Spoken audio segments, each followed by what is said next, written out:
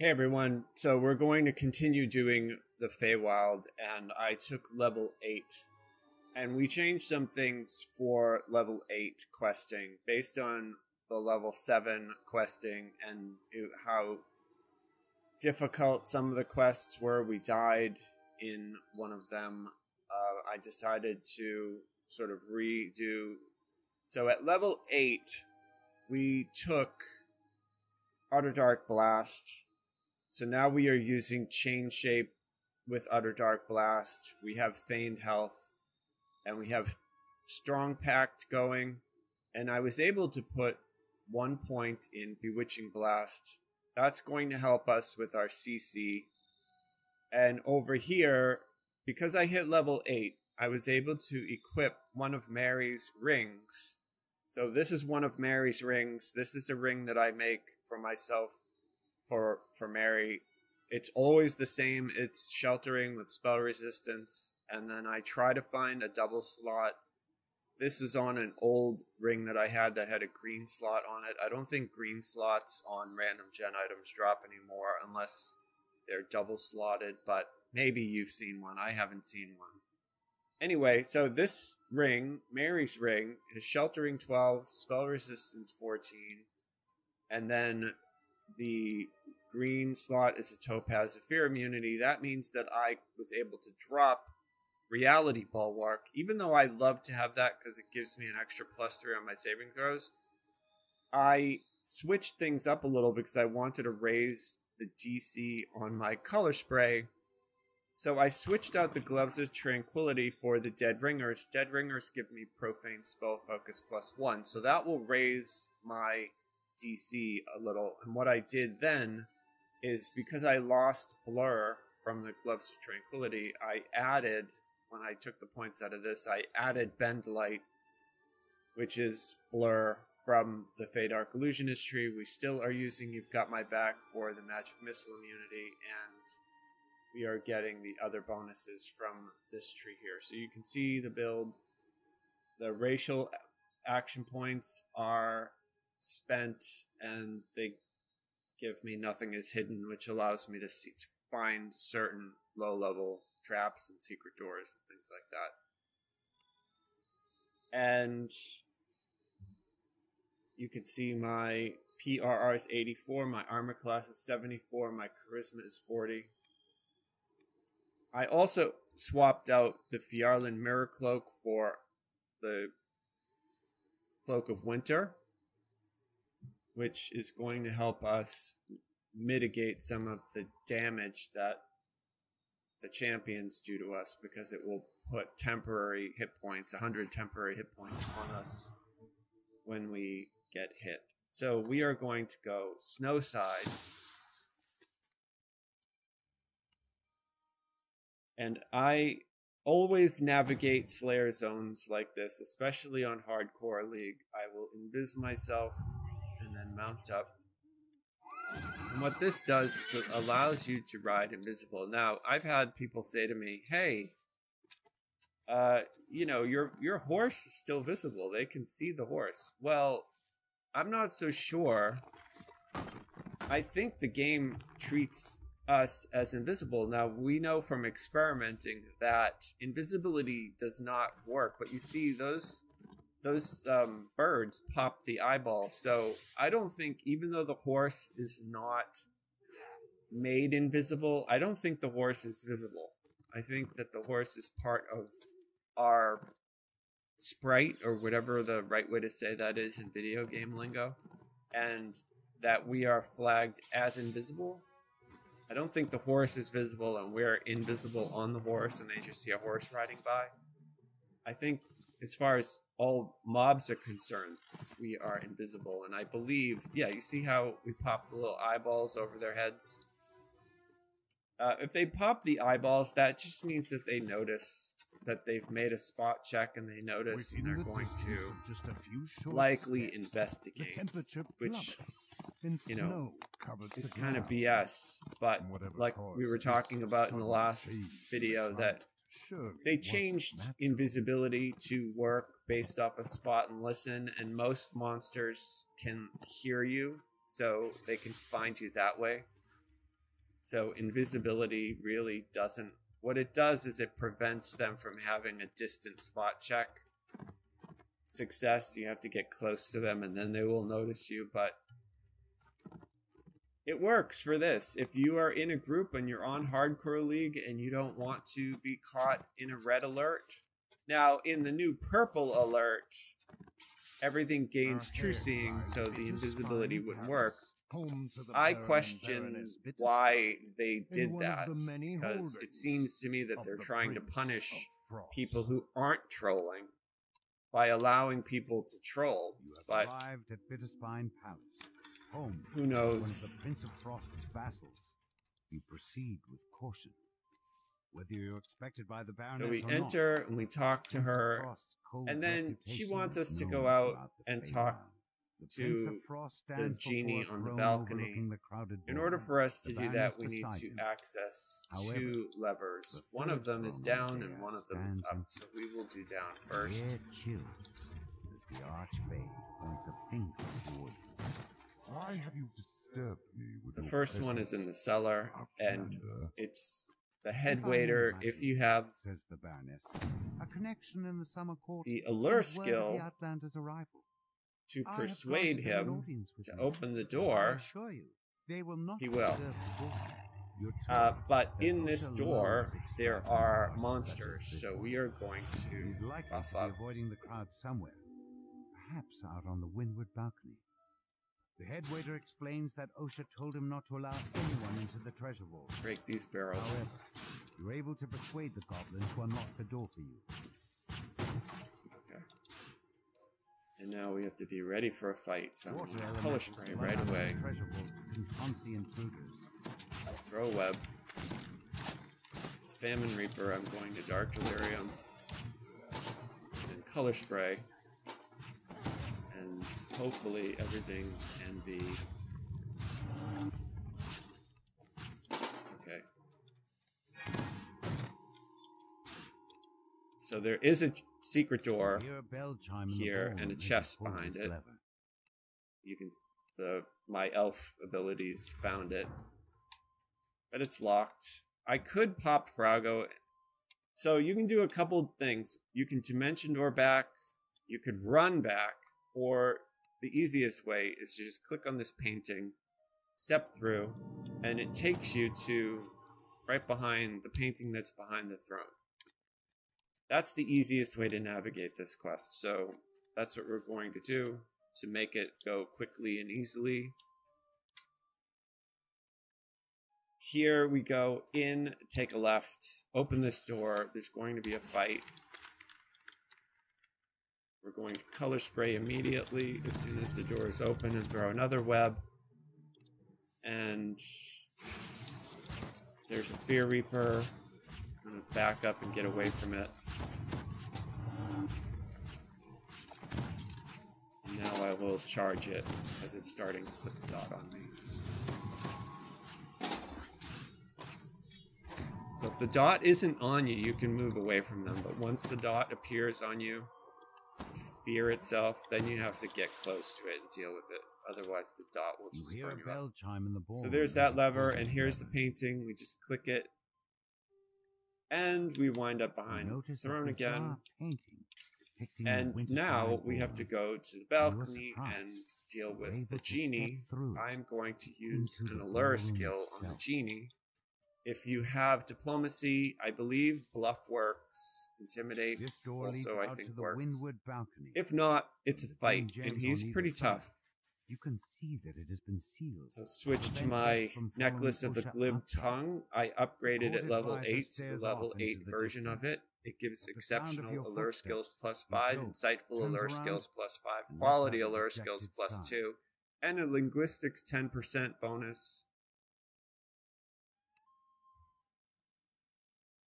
Since I'm charisma based, it greatly helps. So you can do spellcraft, diplomacy, or intimidate. We're going to do diplomacy.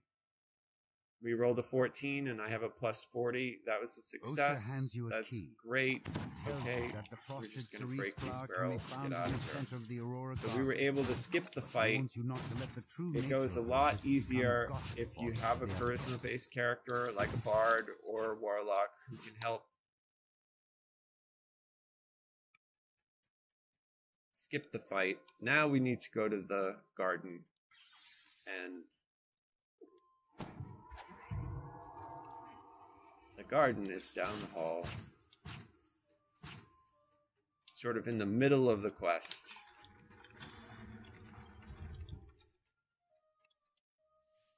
And we are going to do this utilizing the paintings and Dimension Door to avoid as many fights as we can.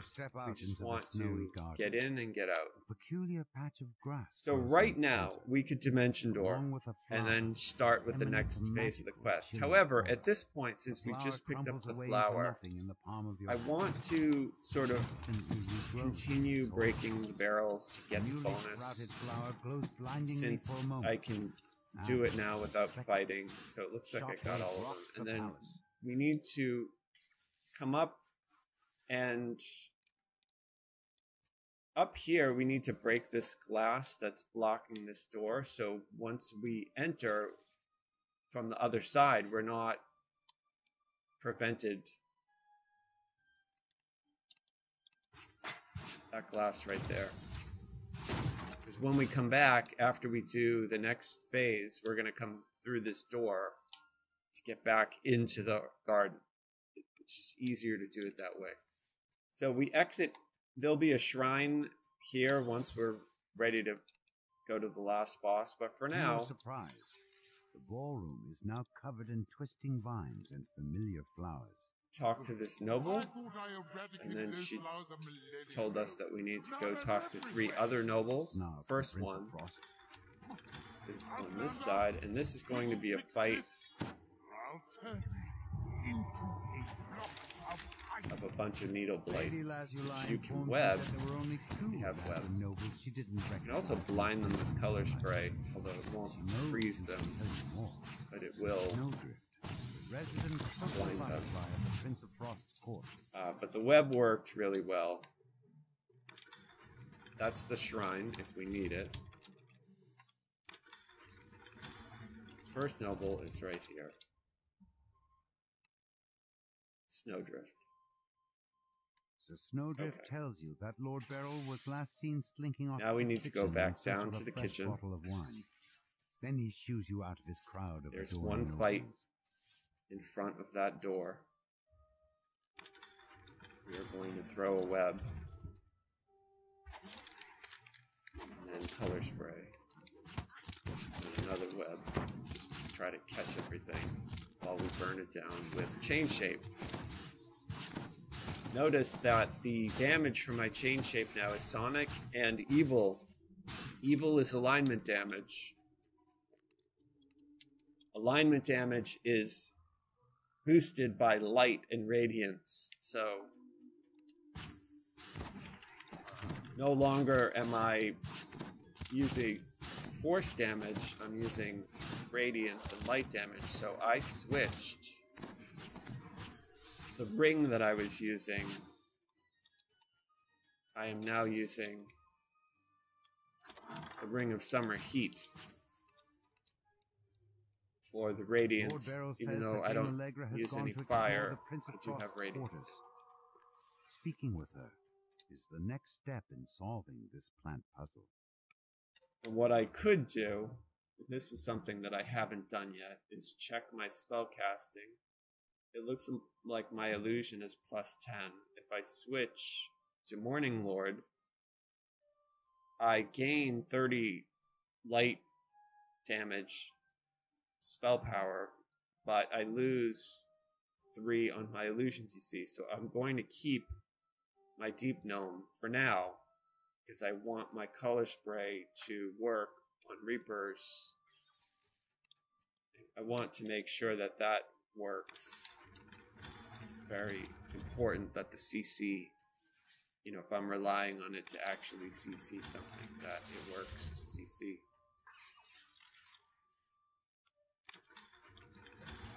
So this is the optional. We're just going to do it because we have to go up here anyway to speak with the last noble. A So color spray, web, and if I have to, I can Dark Delirium that champion right in front of us.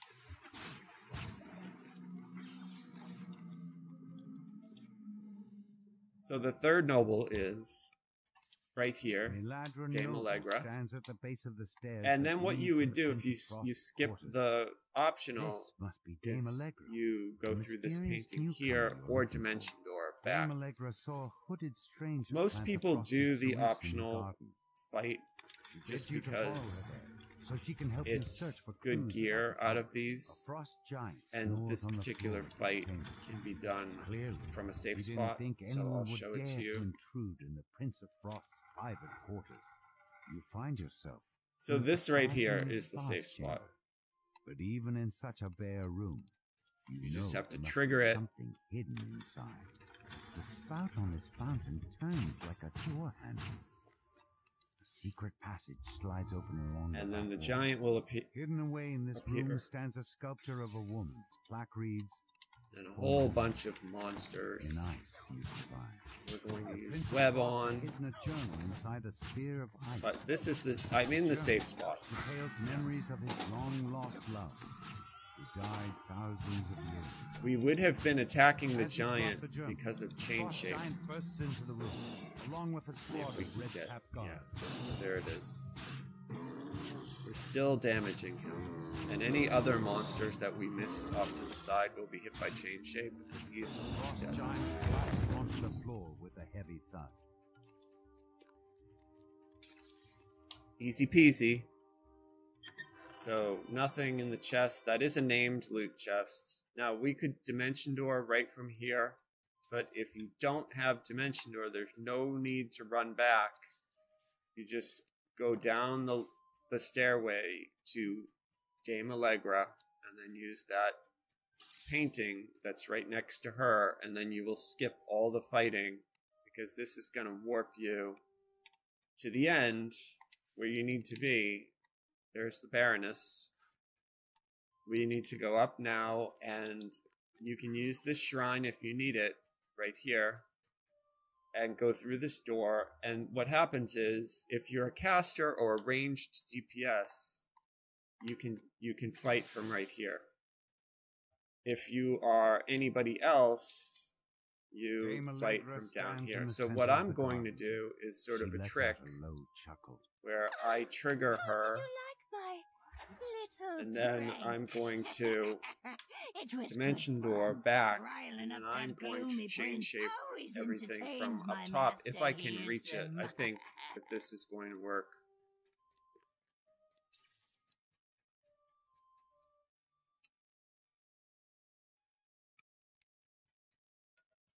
Yes, so I just need to get up on this ledge here without falling. And then chain shape her from up here.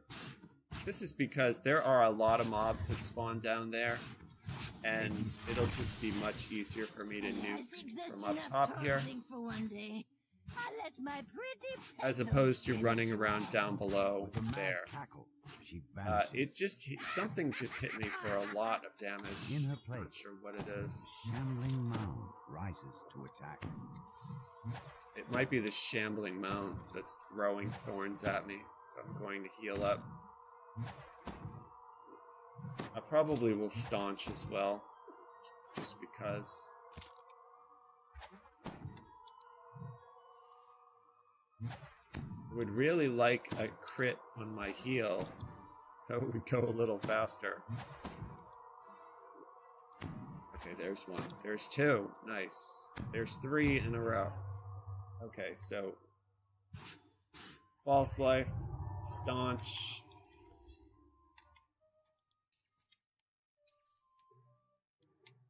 You know, the way they have this game coded with jump, I don't know. Some people are really good at jump.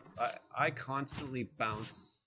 I think it's because I play with an Xbox controller. I'm constantly bouncing off the walls and off of everything else.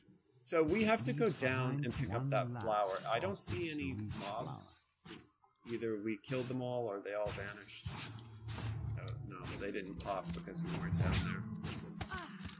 So I just got tripped by that champion, and I'm going to throw a web just in case. If I have to, I will staunch again. Okay, so it's not perfect. Grab the cerise, and then you can jump back up here, or you can DDO. Return to the Baroness to tell her what happened.